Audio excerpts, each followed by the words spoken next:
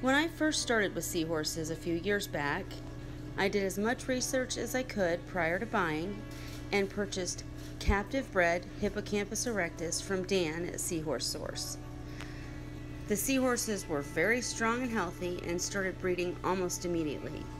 Unfortunately, I wasn't prepared and didn't have the real knowledge to actually raise the fry.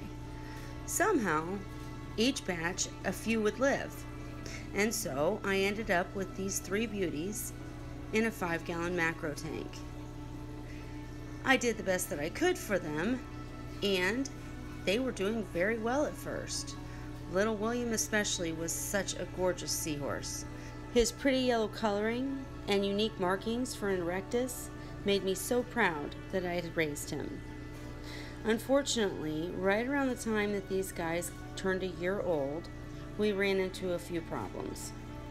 The first problem was a temperature spike.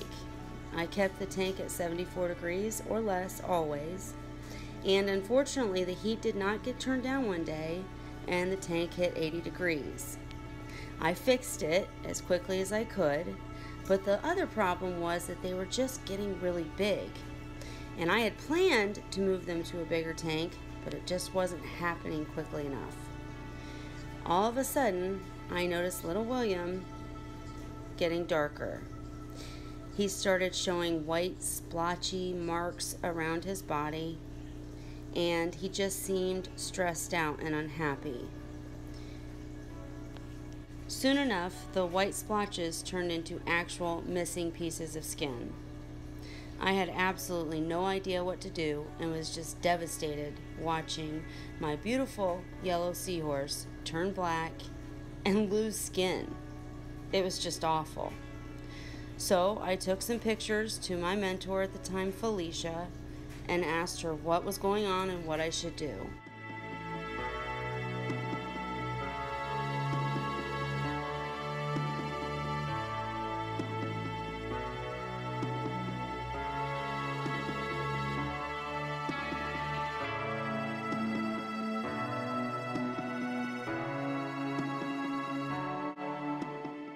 After doing a lot of research and with Felicia's guidance, I came to the conclusion that this was indeed a bacterial infection, likely caused by vibrio.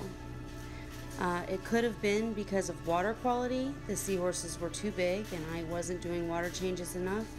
We also found aptasia in the tank, which can cause stings and peeling skin like this, but I decided to treat based on a bacterial infection.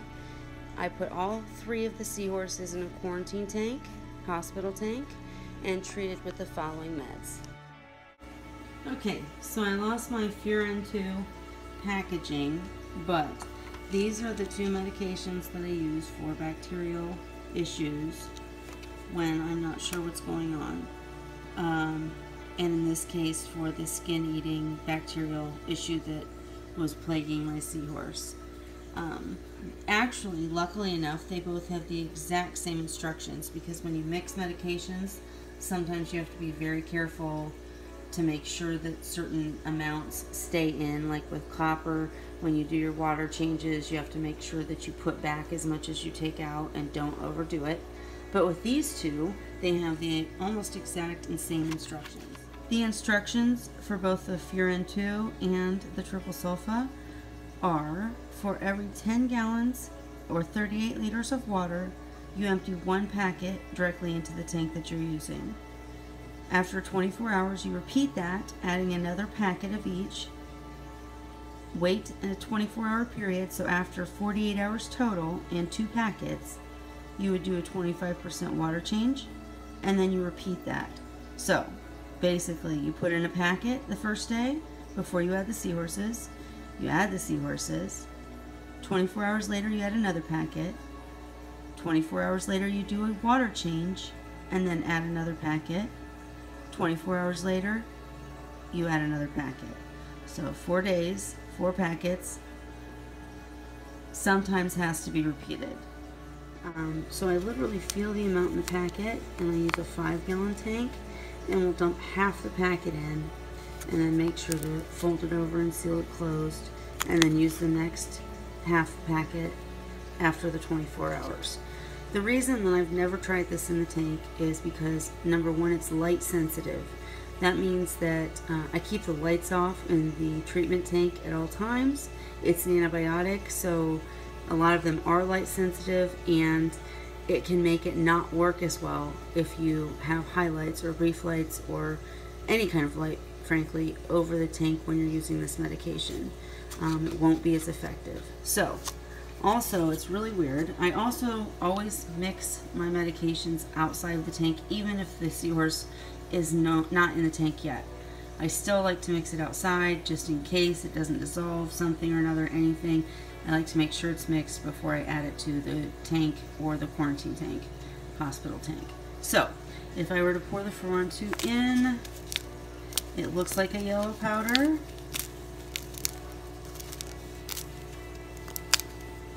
Ooh, don't let it fly up. It's dangerous. It has carcinogenic things in it. All antibiotics do. Try not to inhale it, etc., etc., so on and so forth. Alright, so it looks yellow. It stays looking yellow. It's very weird when you're looking at it in a tank because the whole tank will be yellow. But make sure that's totally dissolved. We're going to do our triple sulpha now. Sorry. Always check expiration date. Make sure that it's not expired yet or it won't work. This is actually old medication. I need to replace it, but not yet expired. So I'm going to put in half of this packet. Okay. You're better off, honestly, to just use a 10-gallon tank or pour it completely out and measure it. It's not good to make approximations. I said that wrong, I think.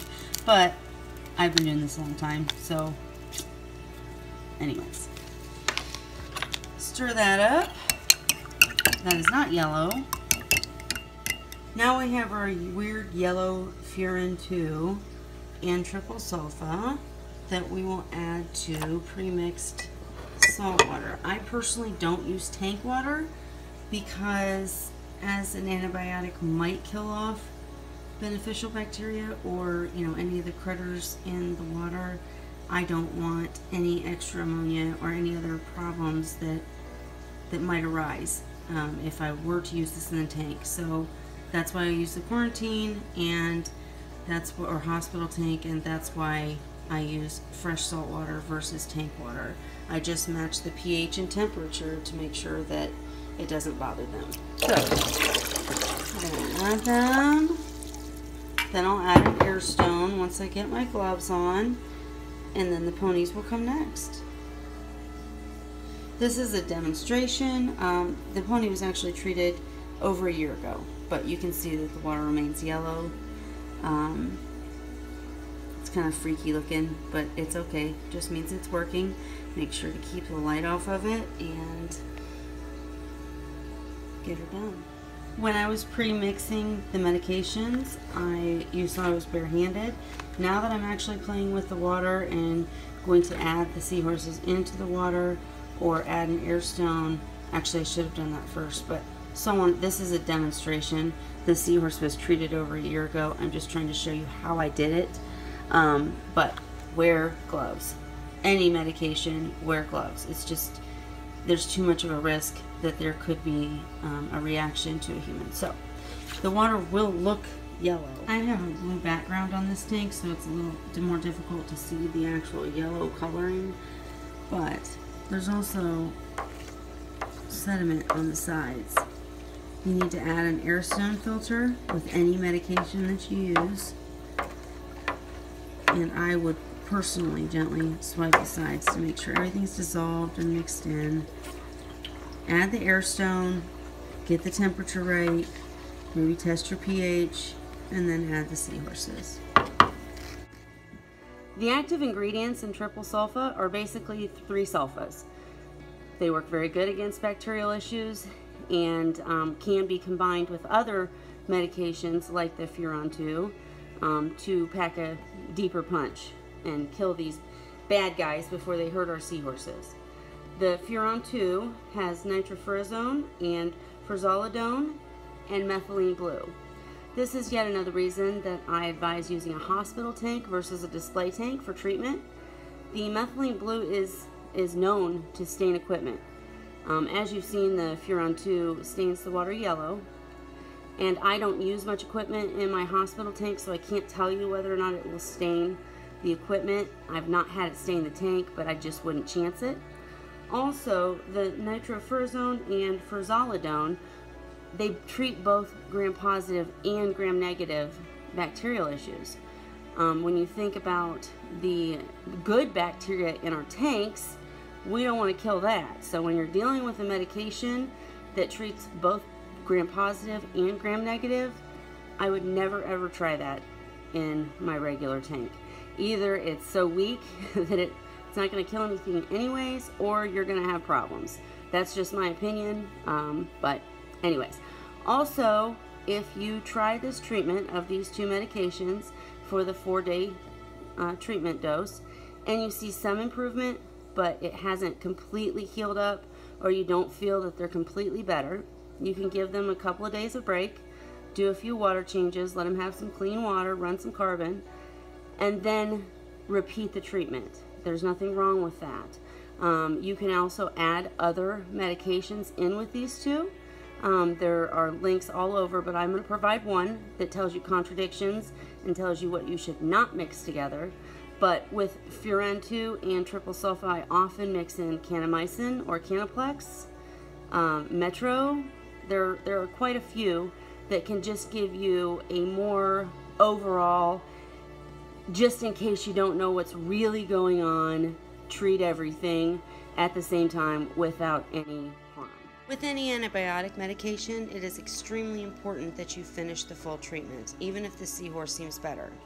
If you stop the treatment early, you run the risk of allowing some of the bacteria that was hurting the seahorse to survive.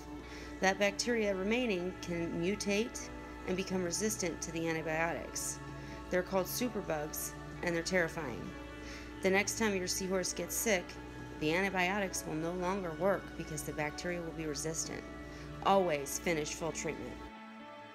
I did end up doing 2 rounds of the Furan 2 and triple sulpha to make sure that little William was indeed all better, and left the 3 seahorses in quarantine until the new tank was built. Little William never regained his beautiful yellow color, but he's gone on to live a very happy life and is still with me today.